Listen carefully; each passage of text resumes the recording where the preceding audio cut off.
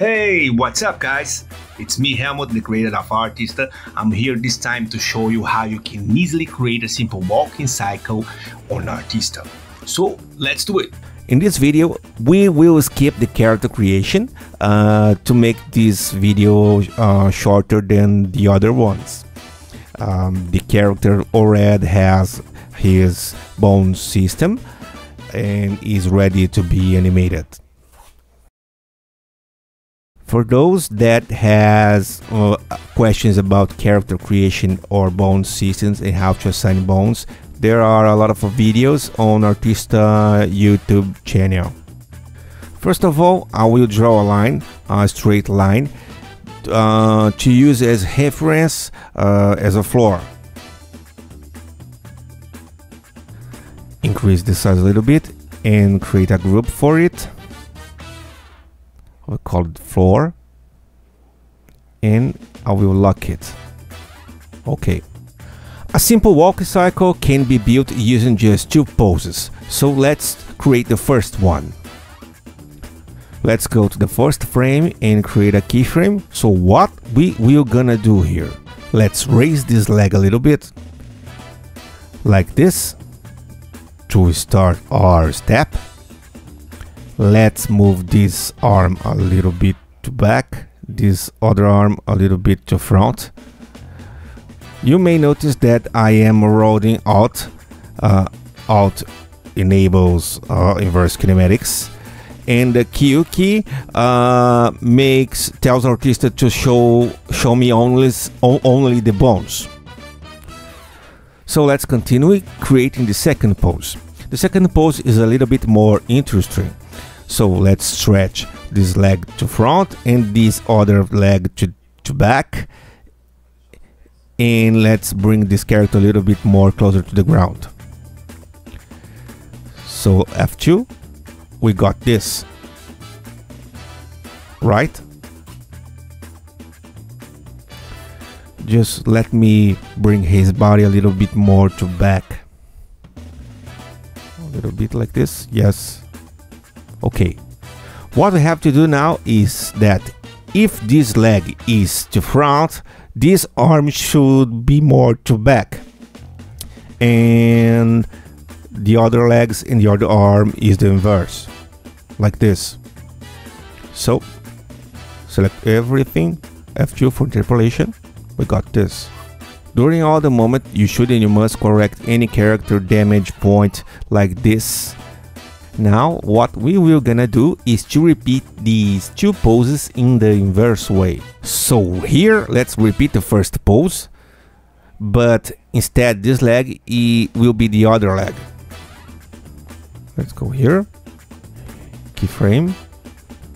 What we were gonna do now, this stretch this leg, the character more to the top, this leg, sorry, this leg, the same angle. Okay, let's bring this arm more to back. Okay, yes, more soft position, and let's press F2 for interpolation. Let's see what it got until now. Second pose, and get back to the first pose, but with inverted legs. Now the same position we get here, we'll do on this keyframe here, but with inverted legs. Let's stretch this one to front, this one back, and the arms in the inverse way, like this. Sorry. And let's bring his character more closer to the ground.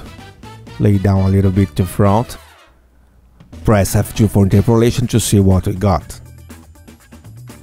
Here is our walking cycle.